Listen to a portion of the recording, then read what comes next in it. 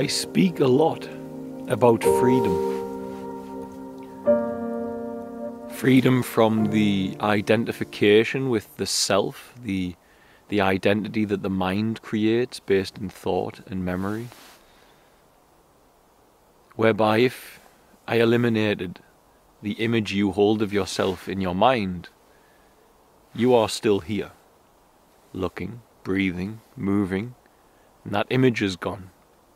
And so the core nature of what you are is not that image. And I also speak about the bondage of our vitality to the world.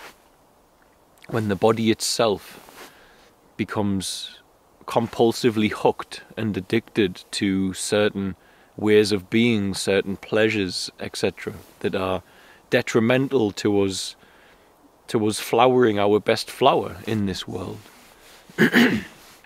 Whereby if you manage to protect the gift of the vitality that is pouring through and as the shape you are from the generous heart of God, if you nurture that and you move to live without the selfish ambition of that identity and thought, then you may manifest something profoundly beautiful here on earth. But if you are using that vitality to sell your energy into the extraction of others to take money from you with short-term pleasures, etc., then you will not manifest that flower. You will not flower your flower. You will not fruit your fruit, as Yeshua said. You will know them by their fruits, and there will be fruits. There has to be fruits. And so I speak of this freedom. And freedom from the limitations energetically we face when we live through the mind and these perceptions that are given to us about how a human functions in this realm. And so the more you speak of freedom, you have to ask, is this therefore a prison? Is this what is being said? Is this what's being pointed toward? For Yeshua came and left a clear message that we must find a rebirth away from the 3D body and its self and its impulses and the desires of it. We must find a rebirth to live by spirit, not flesh. Buddha, Krishna, overcoming the lower nature of ourselves, seeing through the illusion of Maya, is the story of spiritual rebirth one of liberation from a prison? Is the story of enlightenment one of liberation from a prison?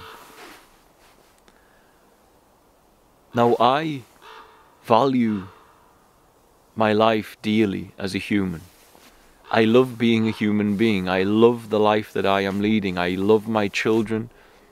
I love the beauty of the forest, of nature. I love the beauty of what humans can create.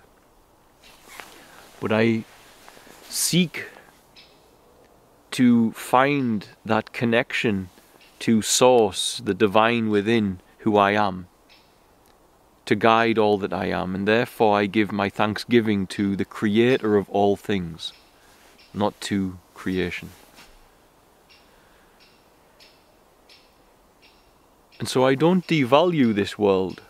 I see its beauty, believe me, I bathe in its beauty.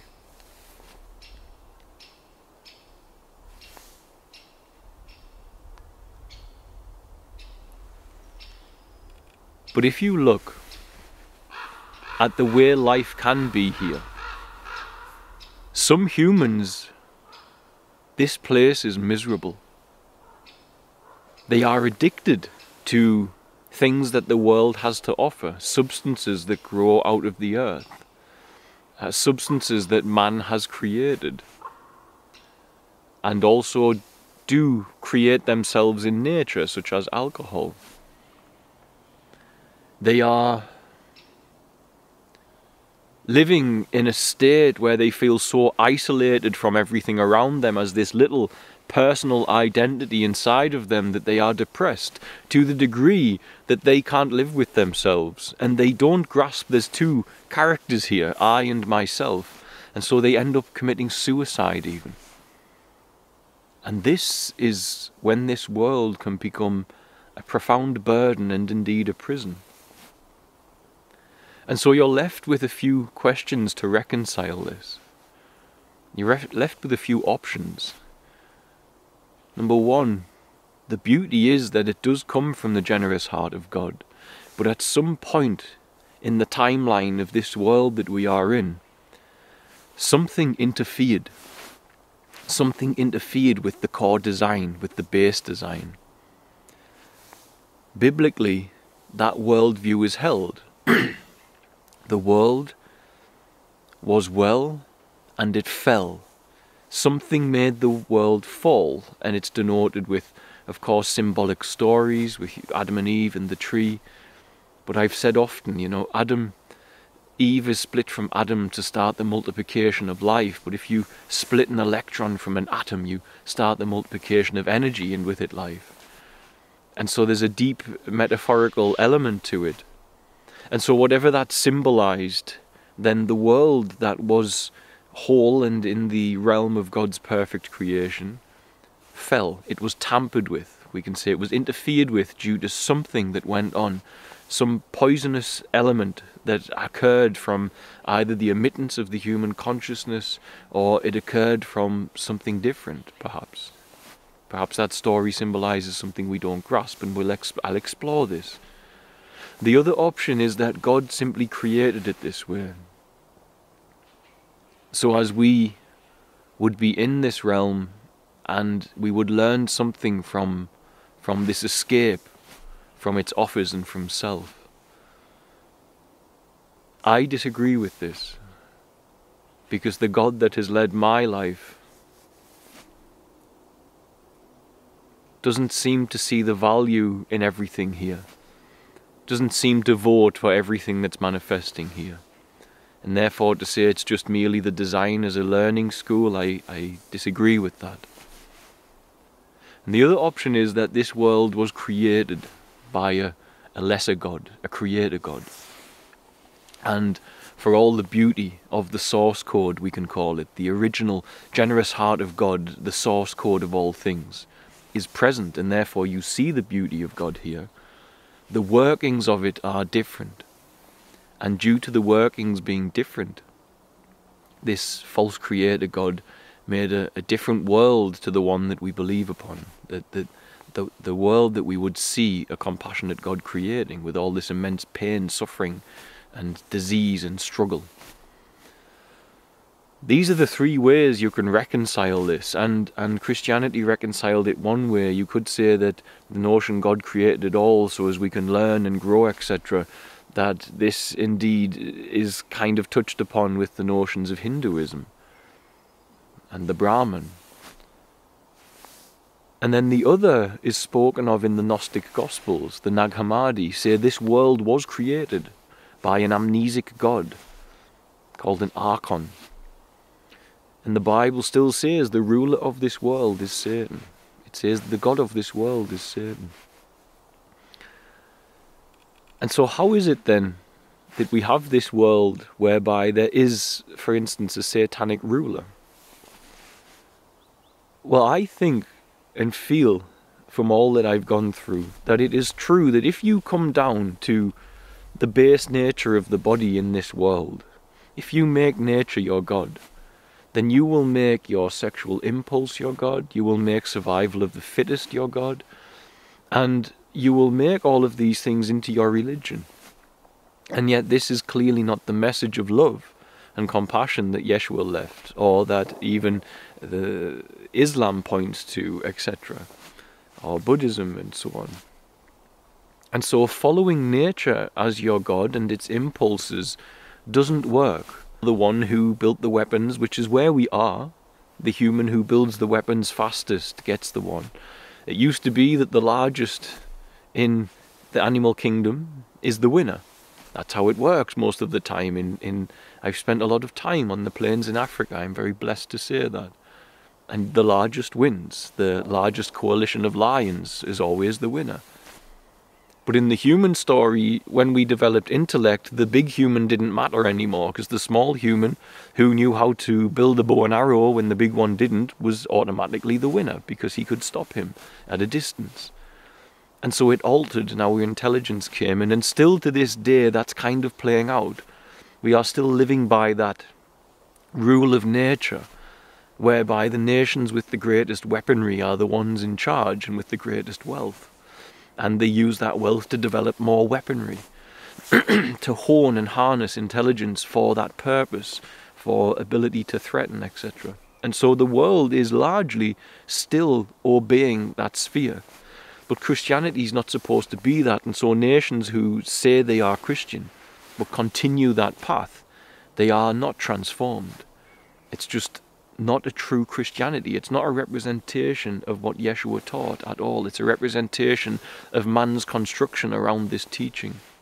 A teaching that had enough validity to construct a religion around, because we recognized the innate truth of the love that he spoke of, and yet we didn't have the transformation within us to bring that love.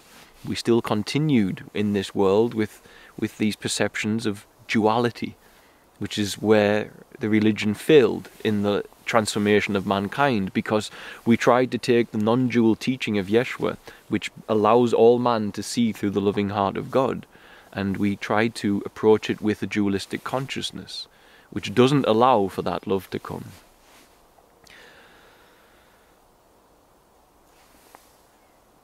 And so the change would be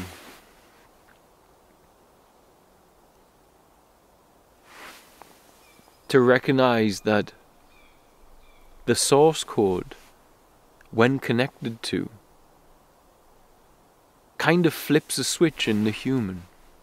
As Yeshua showed, my Father's kingdom is not of this world.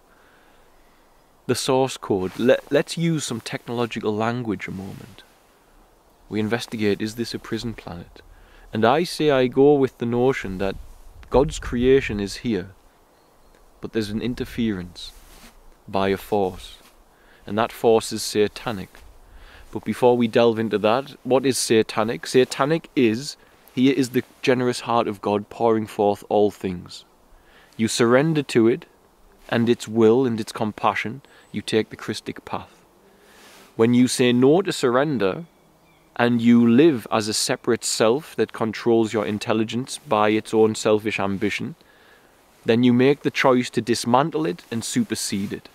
The satanic path is one of wishing to supersede the creation field of God, wishing to become God. Therefore, the satanic energy can represent itself in any sentient life, human, or sentient life like a human that isn't here on earth, or in another dimension perhaps, another corner of space. That satanic manifestation of energy can come through any sentient life.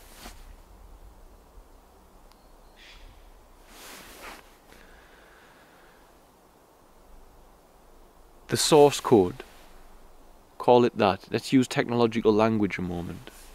The source code, the generous heart of God. That is the base of reality, pouring forth all things, including infinite potential and free will. Beyond there, let's say you have a species that's hyper-advanced, or the fallen angels who came from the heavenly realm. And let's say they are hyper-advanced, and they have technology. And therefore, how would you want to control a reality if you are using sentience, and you are not having some spiritual power that you and I don't understand? Just to put it in a framework our human perceptions can digest. AI would do it. Our AI systems now are quite profound. Imagine if that had been developed for thousands of years. AI could easily simulate a reality.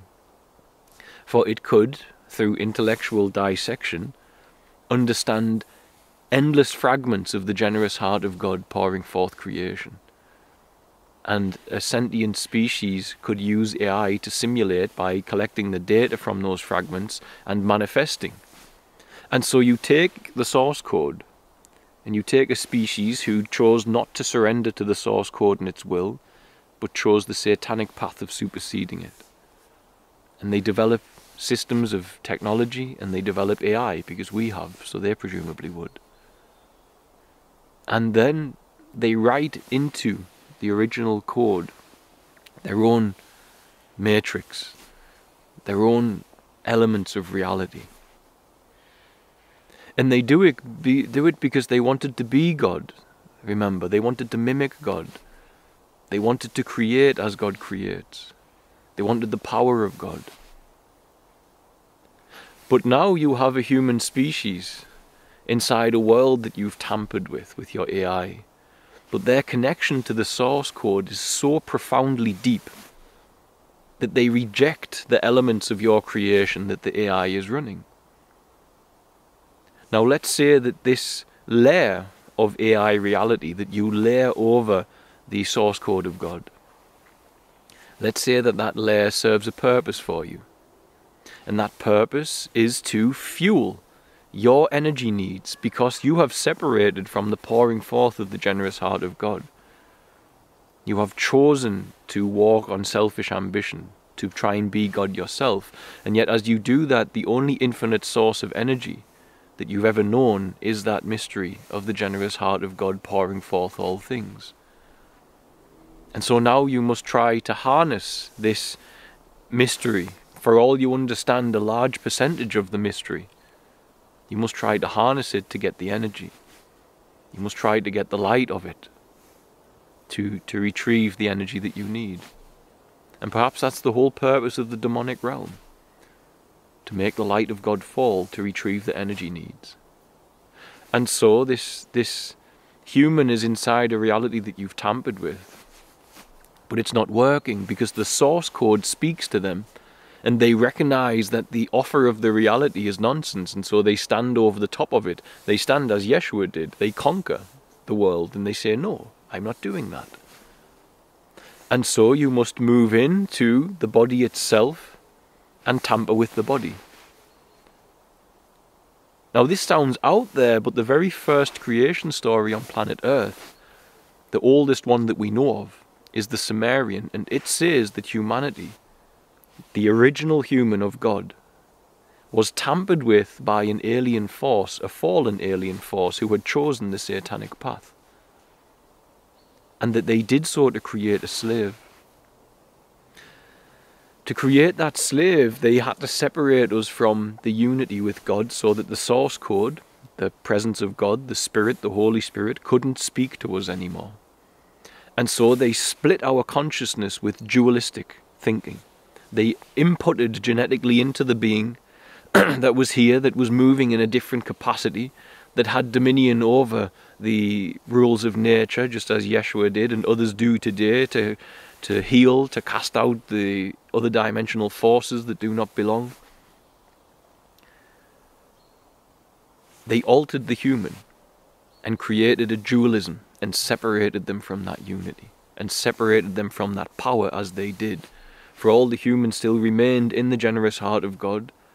Now the divine within them, the divine righteousness within them that enters them, is caught inside a system, the body and the impulses. And it's so loud in this reality because of the AI layer as well, just a what if, that now the human, the soul of the human, gets caught inside the belief that it is the body.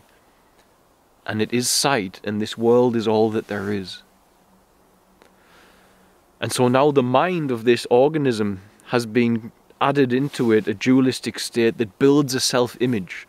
And in building a self-image, they recognized, our slave masters, if we can say this, recognized that we would therefore become amnesic of our connection to Source. And there we would find a void and a longing, and there they could enter and be the ruler of that species, be the slave master.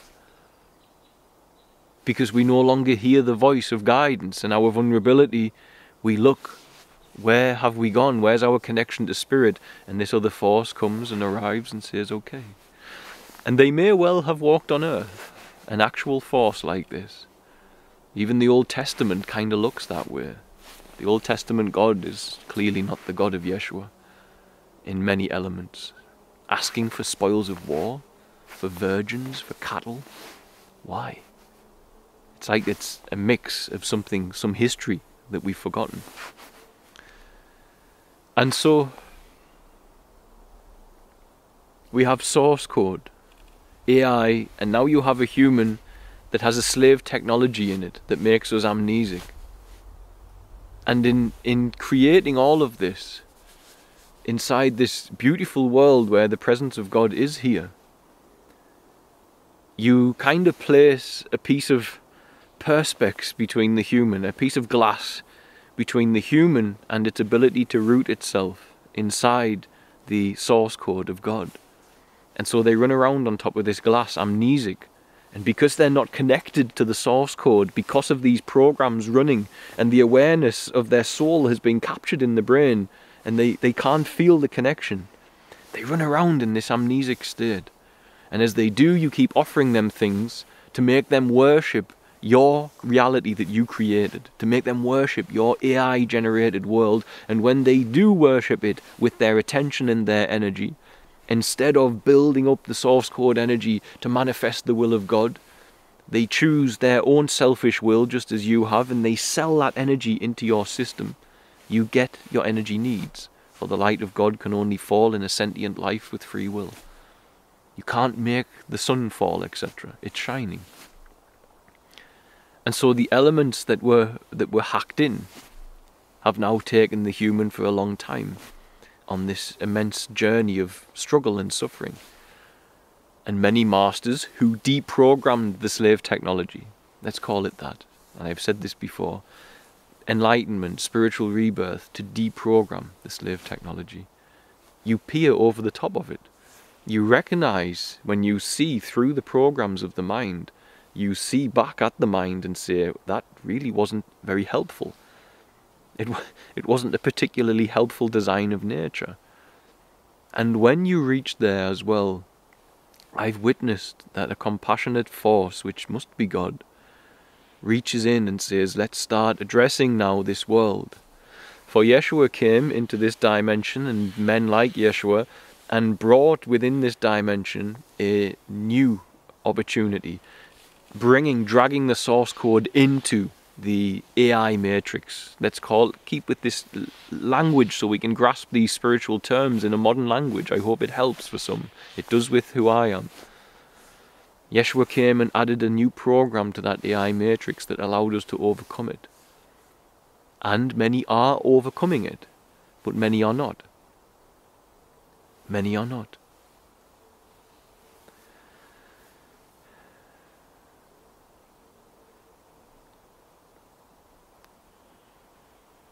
And so is this a prison planet? Well, if it were, that would be a potential structure with AI, etc. But the Mayans said humans were created by an alien species. The Sumerians said humans were created as a slave by an alien species. But if you look at it from the slave self, the slave technology, the dualistic fallen consciousness of the Bible, the fall of Adam and Eve, this self-consciousness, if you look at it from there, slave would be one who digs for you and carries things. But if you look at it without that, if you look at it with consciousness which doesn't have that there, you would recognize that the truth is not this reality, because you connect to your soul, you connect to that potency, that unity beyond it, beyond all of that struggle of this world. And you would say perhaps that slave is energetic. And therefore, the rulers of this world, the ruler of this world is Satan, as Yeshua said. And the whole way that the system is just abusing mankind, having him build his own electronic prisons, having people miserable and depressed, when the exit for that is not to tell you to wear a different dual suit, it's to liberate you from non-duality. And I know that the masters and religions of this planet that have built the cities like Washington DC and the Crown of London, that they know non-duality, because I know their religion.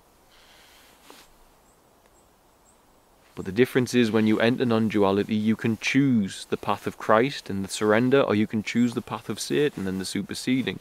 And therefore, if you achieve non-duality and choose the path of superseding and choose the path of Satan, then everybody merely becomes fodder in your way. When I had an out-of-body experience and I spoke to the fallen, I saw them. They said, when you drive your car and you hit some insects, is it personal? And I recognized what they were calling me was an insect on the front of a bumper of a car, to them, to their capacity, to their awareness, which of course in itself is satanic and unconscious. But we can't be blamed for that, for our consciousness is hacked by this dualistic state that they believe to be power, and that biblically is believed to be weakness, that Yeshua said is weakness. He showed it. You must be reborn. You must not analyze everything and collect as much data as possible. You must let go and allow the Spirit of God to move in you. So is it a prison? Well, the body in and of itself is a prison for many even today. And the impulses of the body to addiction is a prison for many today. Elements of this reality seem to lead us towards this as well, towards pounding us into that state. And therefore, be it a prison, be it a natural occurrence of randomness, which I can't see, because of the communications from God to help eradicate the problems and suffering that have been born inside this world, then calling it a prison probably doesn't help. What we can call it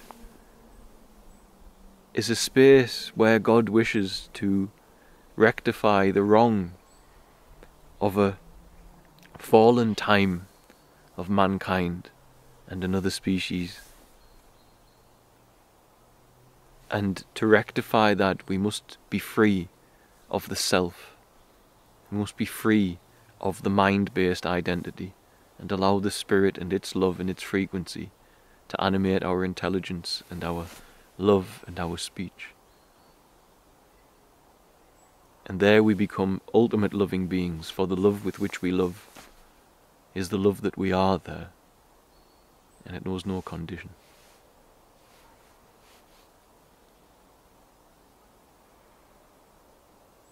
And so perhaps in elements it was intended to be a prison, and we were intended to be slaves. But it's better to look at it as a world that God is improving, day by day, so long as His children choose His will. So long as His children let go of self and selfish ambition and let the Spirit of God animate their intelligence, and so long as they have the capacity that their mind does not try to own that. And this is the best way to see it, I feel.